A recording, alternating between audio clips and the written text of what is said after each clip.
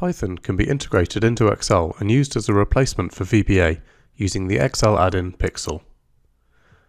PyXLL embeds the Python interpreter into Excel and allows you to expose your own Python code to Excel users.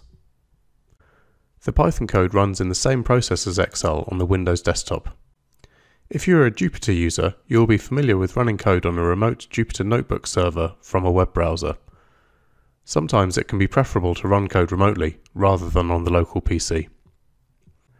This video will show how Python functions running in a Jupyter notebook server can be called from Excel formulas using PyXLL. We'll start by creating an Azure notebook. Azure Notebooks are Jupyter notebooks hosted by Microsoft, but you could easily use a local notebook server instead if you prefer.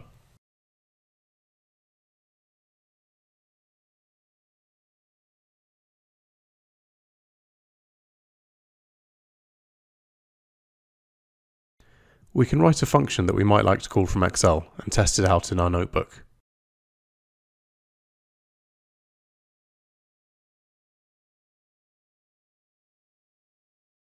To bridge PyXLL and the Jupyter Notebook server, we will need to use the PyXLL Notebook project available from the PyXLL GitHub page. In our Azure Notebook, we can install that using pip install. If you're using a local notebook server, you will need to install it into your Python environment before starting the notebook server. Once that's installed, we can use the Excel func decorator and add that to our function. This is what will tell PyXLL to expose this function to Excel. The next step is to configure PyXLL to load the PyXLL notebook package and to tell it how to connect to the notebook server. The PyXLL notebook project contains an example config file that we can modify and reference from the main pyxll.config file.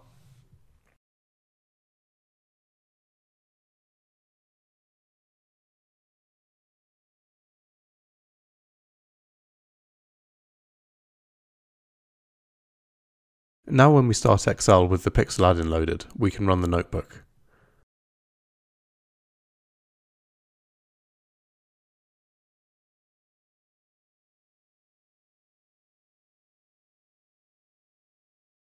This runs it in the remote kernel running in Azure, not on the local PC. It will take a few seconds as it has to create the kernel and do the pip install. Once it's completed, the Azure test function is available to be called from Excel. Again, this is running code remotely on the Azure Notebook server, but the kernel is already running, so it's fast. We can now add another function to our notebook. This one returns an array of data rather than just a single number.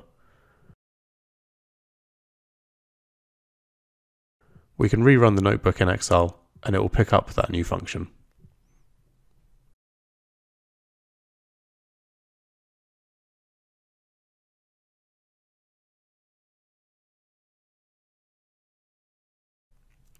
For more information about how you can integrate Excel with your Jupyter Notebook server, please contact us.